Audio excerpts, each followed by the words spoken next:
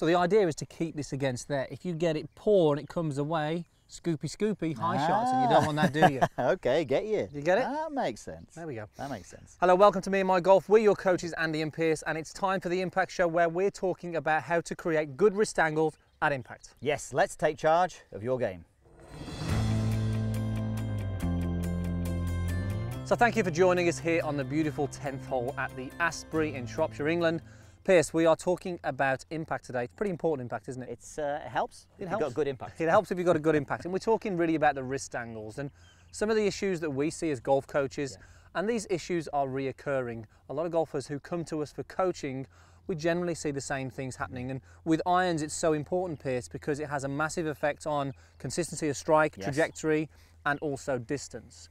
So before we get into sort of talking about the drills, let's talk about what we see with the students that see us in terms of the wrist angles, how it affects the ball flight. Well, the thing with wrist angles is there are multiple swing faults that happen as a result for compensating for poor wrist angles, yeah, and what have you. And obviously swing faults are, you know, bad wrist angles that have got names as well. So, but I think what we see with golfers when they're struggling with these wrist angles is because they're actually struggling to control the club face or put the club face in what we call a strong or neutral position. I'll show you what I mean by that now. So we may see this in the backswing where we get a lot of rotation of the club face, creating loft, opening the club face, we would call that, maybe getting a bit too much cup in that wrist. Carrying on to the top, we see a lot of cup in the wrist, we see the club face open, swinging down into the transition, into the downswing. Again, we can see the cup, we can see the club face open, and then as a result, trying to square the club face up, we again see this cupping of that lead hand, and this trail hand here is a little bit too straight as we're striking the golf ball. And how does that affect the shot? Well, this is probably going to bottom out before the golf ball. So I could duff it, I could thin it, I could hit it very high, and it's definitely not going to have as much ball speed off the face because I'm getting my 7-iron here and I'm pretty much turning it into an 8-iron or even a 9-iron. Okay, so what Pierce is saying is then this cup in the lead wrist is causing some issues. If we can get rid of this cup in the lead wrist, yes, then we're going to improve the impact and improve the ball flight. Now, interested to get your thoughts, guys. This cup in the wrist, what is it actually called from a golf science terminology? Post your comments down below and we will pin the winner for that. Can I answer? No, you can't answer. Do you know it? No. So talk us through what we see the best players in the world do and then how that affects the impact as well. Well, it's interesting with the best players in the world because in the backswing, for them, it often doesn't really matter. But for amateur golfers, we would say it does.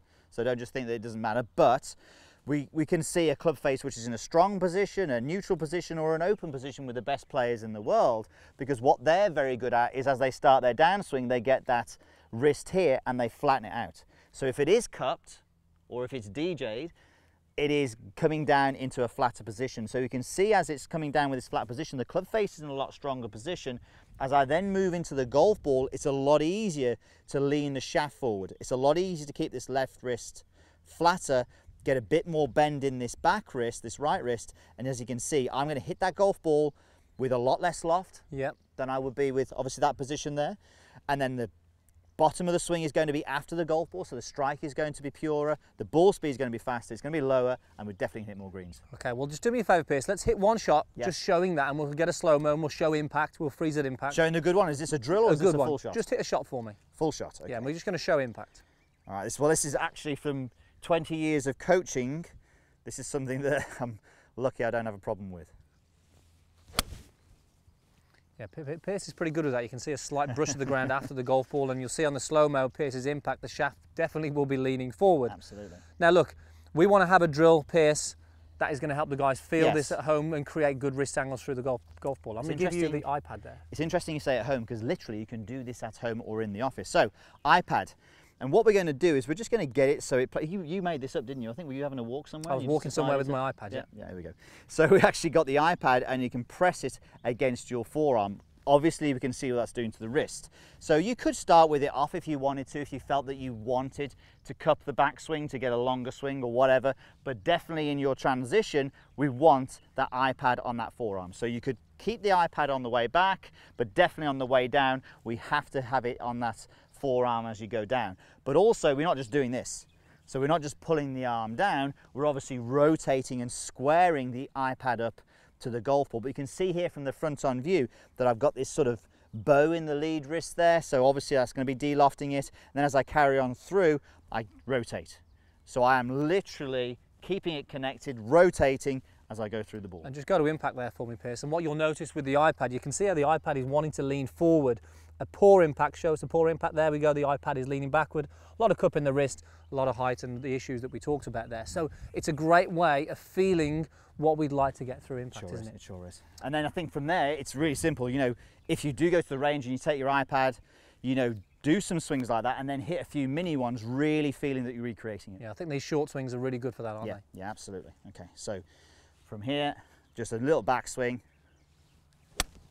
little through swing. You can see how low the ball flight was there. Look at the finish as well. I'm very much aware and feeling that I'm getting the iPad and I've got it jammed in here still. I think a lot of people will hit these shots and they'll actually be here. Yeah. So what we need to do is actually freeze when you hit your shot and assess, are you here or are you here? Zach Johnson, that feels like Zach Johnson. So we're one more full one, Pierce. Full so one. Mini shots is a really good way to get the feeling of keeping that iPad in there and just getting the wrist angles good through the golf ball, again, avoiding that cup. Build it up to the longer golf swings and hopefully you'll get somewhere near what Pierce creates. And that was nice. a beauty. It's amazing though, even into this finish now, I'm very much aware that this wrist is a lot flatter than perhaps it normally would be. Yeah, it's just about creating feelings, and I think, you know, if we can give you guys drills that create feelings to take to the shot, then it has a massive impact on the shot, doesn't it? It sure does, it sure does. Okay guys, look, hope you enjoyed that. If you did, if you found some value in that, please hit the like button. It really does help us grow and reach as many golfers as possible. We really want to continue to do that for you guys. And we have a Turn Your Slice into a Draw coaching plan. One of our best coaching plans has been re-upgraded. So it's a 4-week plan showing you how to get rid of your slice and turn it into a draw. so if you want to turn that slice into a draw, then this coaching plan is definitely for you, and you can sign up for free and watch it for free at meandmygolf.com by clicking the link in the corner, and we will see you over there. Thanks for watching.